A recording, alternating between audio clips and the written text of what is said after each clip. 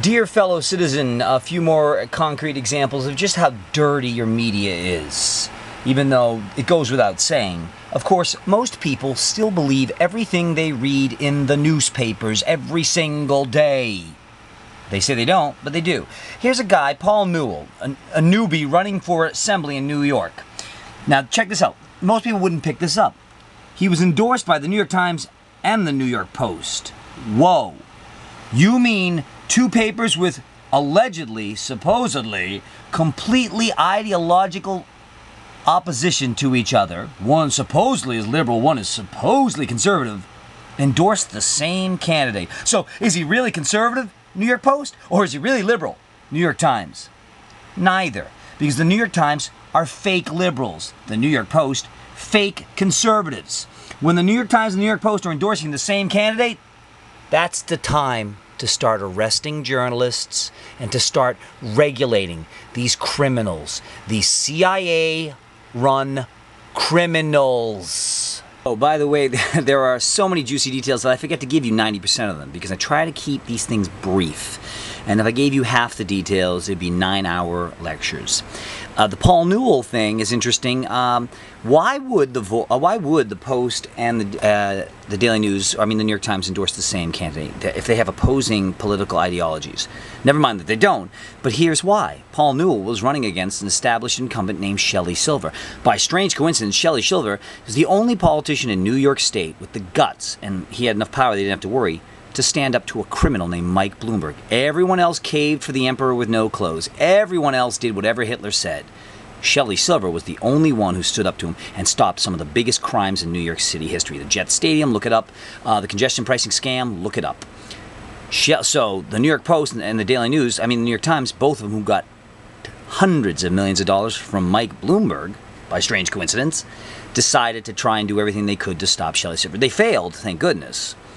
But that's why they both endorsed Paul Newell, who had no record. He was a newbie. He was actually a fake candidate.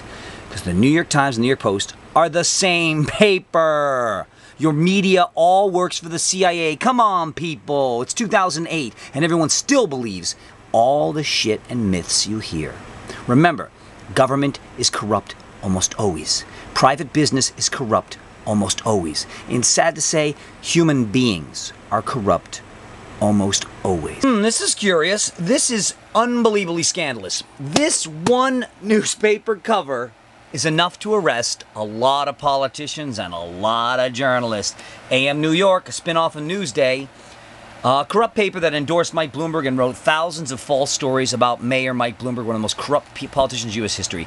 AM New York, of course, likewise, has written tens of thousands of false stories about how great Mike Bloomberg is, how he's the greatest mayor ever, how everything he does is good, how he's so great, he's not a criminal, he's not a criminal. No, he's not a criminal. Now, the date here is September 15th, 2008. Oh, give us a break. Mike promised to curb corporate tax giveaways, yet they've ballooned. Mike Bloomberg promised no corporate welfare.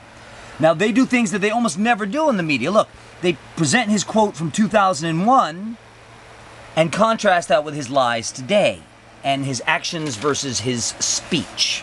That's great. Why didn't they? Now, they knew all these facts 7 years ago, 6 years ago, 5 years ago, 3 years ago, 2 years ago, and 1 year ago. Why didn't they tell us this before his re-election in 2005? Any ideas? Oh, that's right. This paper got millions of dollars in advertisements because Mike Bloomberg spent more than any human being in office in history to buy a local election. $85 million. He spread that money around. Everyone in the media got $1 million here, $1 million there. That's just one example. I give you more, but don't get me started. They now say the exact opposite of what they had reported for 8 years is true. Now, either this article's a lie, and we have to arrest them, or all their previous articles were lies about how he kept all of his promises, blah, blah, blah. Which is it? I say either way, you lied, you admit you lied. That's fraudulent because you lied to your customers in exchange for cash. That's a felony called fraud. Please, people, if you care about the future, if the Nazis were invading your town, would you fight back, or would you just do whatever you're told? Because your time is now. You either do whatever you're told, or you start defending your money, your property, your friends, your family, your freedom.